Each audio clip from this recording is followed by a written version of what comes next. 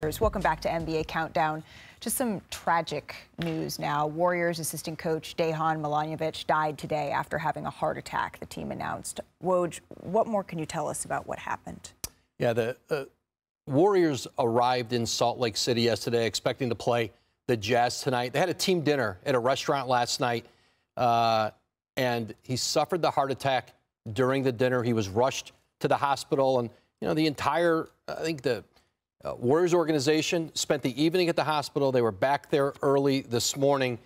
He passed away today. This is a coach, came to the NBA in 2021 with Steve Kerr, was a top-level player in Serbia and a top-level coach in Serbia, very close to Nikola Jokic, played, you know, real significant part in his development as a young player, and not just a devastating blow for the Warriors, but the NBA and really the international basketball community. Yeah, a pillar in the NBA, a pillar in international basketball as well. Bob, you hired him. You won a championship with him in 2022.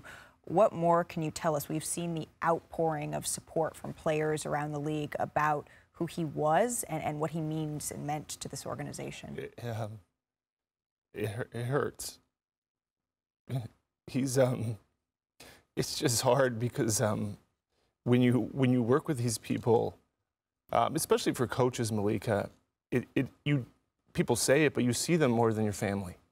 You do. You develop a closeness, and it's just hard because he was this bigger than life person, and he would light up a room, and it's such a loss because he's gone, and I just feel so bad for his children and his wife and the people that work with him and know him and knew him. He left a huge mark on everybody that he crossed paths with, including me. I'm lucky I knew him for the time I did. And it's just life. You know, you hear that news. I walked in here to work and I see it on the ticker, and it just took me back.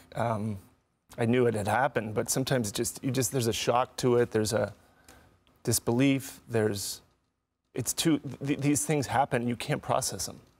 But I've talked to some people with the Warriors, and it's hard right now. Yeah. It's really hard. And I know they canceled the game. There was no way they could have played that game. Yeah. And it's just, it's awful, and we're all worse off that he's not going to be here in this world. It's sad. Our hearts, our thoughts, our condolences with the Milojevic family. He was only 46 years old.